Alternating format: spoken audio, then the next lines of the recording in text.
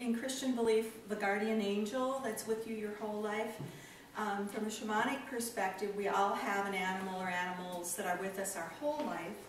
And then we also have animals that come into our life just during certain times of our life, like if we're going through a divorce or tough issues in our life, whatever. Animals might come and be with you to teach you.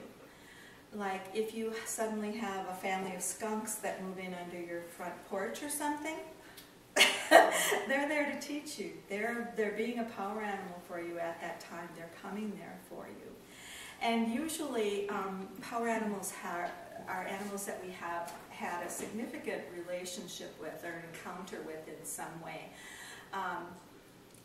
You know, or if it's something you just absolutely love. If you absolutely love horses, it's probably a power animal for you. If you, well, I'll give an example. I have a friend who was walking through the woods and she had to pee. So she went off the path and went into the woods and pulled on her pants. And a squirrel from up above on a branch came down, jumped on her shoulder, ran down the front of her, and ran down into her pants. Okay, so that's a significant encounter with an animal.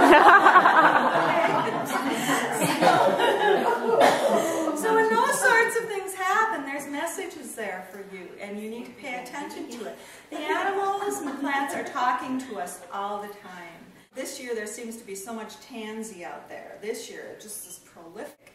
And tansy is good for repelling insects and all that other kind of stuff. And I keep thinking, what's going to happen that we need so much tansy or something this year? You know, we need to pay attention to those things. Really get in tune with the environment. We've lost that. Go out in the woods and just sit there and listen. And there's lots of ways on the sheet that you can, you know, work with that too. Just get out there. I'm a vision boarder, and my vision board's right behind my computer. And on my computer, or on my vision board, I have "Get outside." So how do you go about finding your power animal? Well, it can be an animal that you've had a significant event with, whatever. I do like lead people through a little guided imagery exercise if you want to do that on how to finding your power animal, and see who comes to you. Some people are very surprised. And if, you know, no animal is better than another, everybody wants bears and eagles and, you know, all very important, and they all teach us something. There is a handout over there that talks a little bit about the animals and what their messages to us might be.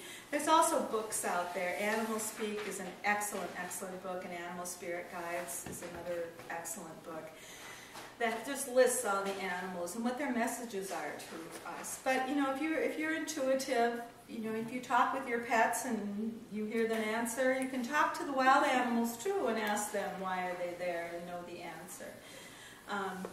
And so it's once you start noticing the signs around you, you'll see that nature is talking to you all the time. We just need to stop and pay attention and know we're connected and open your ears. There's a thing on your sheet about walking through the forest and how they say white people walk through the forest like this, you know. Whereas an indigenous person would probably go like this. They would go very gently and watch and look. And when the first time I heard that and saw somebody walk like that, I thought, I'm really dating myself now, but I thought, that's how Tonto used to walk on the Lone Ranger. But anyway, some of you are too young to know what that even means. So, you know, we need to rediscover that. Do you have any questions right now? Can you tell me about journeying for someone else? You would never journey for someone else without their permission. Yeah, you would never get information from somebody else unless they asked you to. And if they ask you, I have a friend who's a shaman, and he told me one time, why didn't you ask me to journey for you? I didn't know that was what you do. Yeah. So that's what you do. Journey for me on that. In fact, my students, whenever they ask me questions, I say, well, why don't you try? Get your own answer rather than me. You know, you can. That's the thing with journeying, is that you can find out your own information. You don't have to go to other people to get your information. And so it's very empowering. The whole idea in shamanism is that we're always filled with all of our power. And this isn't power over anyone. This is your own personal power, your own personal energy. When I talked about having a soul retrieval done, the idea is that when trauma occurs in our life, a part of our soul leaves in order to survive what's happened, because what's happened so traumatic, you cannot take in the full brunt of it. And so you send a part of yourself away. In psychology, it's called dissociation. Chronic people who've been abused do that. You know, that's how they say, I send myself somewhere else when I was being abused. That's the only way I could survive it. So when trauma happens in our life, that's what we do. When you have a soul retrieval done, the shaman will go and go find that energy and bring it back and actually blow it back into your body. And so that's to restore your energy. Would that be the same as like going to someone who would do an energy clearing?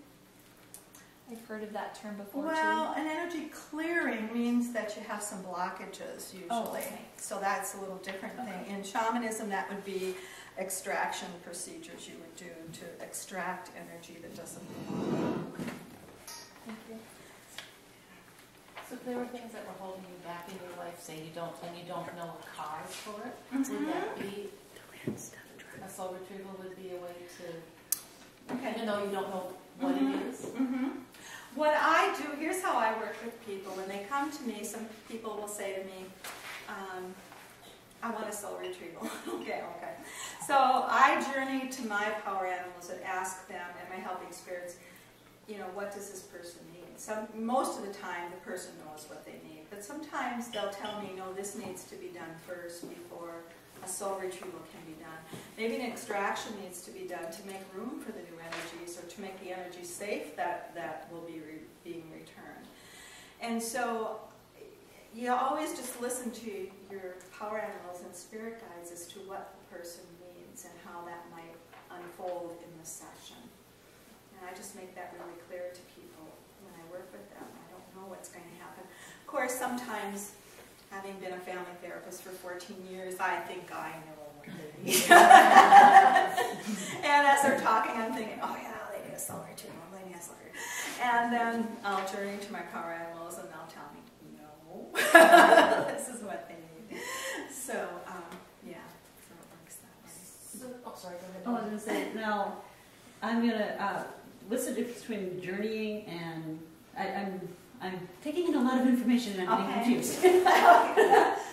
So you brought up journeying. Did I miss something? I don't remember hearing what that was. It's a technique where you go to access spiritual information. Okay, is that like I teach that. It's you